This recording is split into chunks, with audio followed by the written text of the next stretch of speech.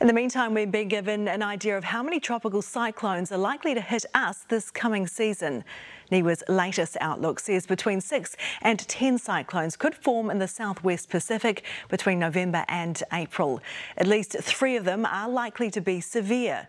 Modelling suggests wind speeds could reach at least 119 kilometres an hour.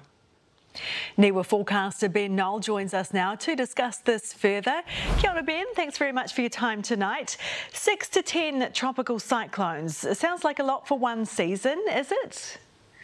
Yeah, kia ora, Ingrid. Well, tropical cyclones, the season starts in November, and we average about 8 or so cyclones, 8 or 9 cyclones a season. So it's about normal for the time of year, but we do have La Nina, and La Nina means that the western part of the Pacific has a higher risk for cyclone activity. So countries like Vanuatu, New Caledonia, Papua New Guinea, and us here in Aotearoa, New Zealand, have an elevated risk, a normal to elevated risk for cyclone activity as we go through the season.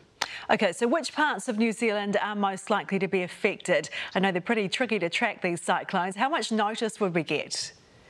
Yeah, so certainly we do know usually about 5 to 7 days in advance when one of these systems might come down. So that's the good thing.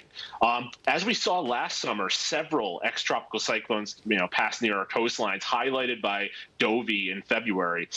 So we have a similar climatic state this coming summer season, and there's a concern that we might see a repeat of some of those impactful storms like we saw last summer. So we need to be on guard. What we've seen in the northern hemisphere with Hurricane Fiona, which slammed Nova Scotia and Newfoundland, and then more recently Hurricane Ian. I think overall we need to be mentally prepared that the next big one could be coming for us as soon as the upcoming season. But certainly these storms are impactful, and they do come every year. Okay, how much of this cyclone forecast is down to La Nina or El Nino weather patterns versus climate change? Yeah, so the El Nino Southern Oscillation, which has La Nina on one side, El Nino on the other, that is the key driver for our outlook. So we know that that plays an important role in the year-to-year activity in the basin. In terms of climate change, the long-term signal for the Southwest Pacific, the number of storms may remain about the same, but the intensity of those storms, that could be on the rise as we go through time with warmer waters, warmer seawater.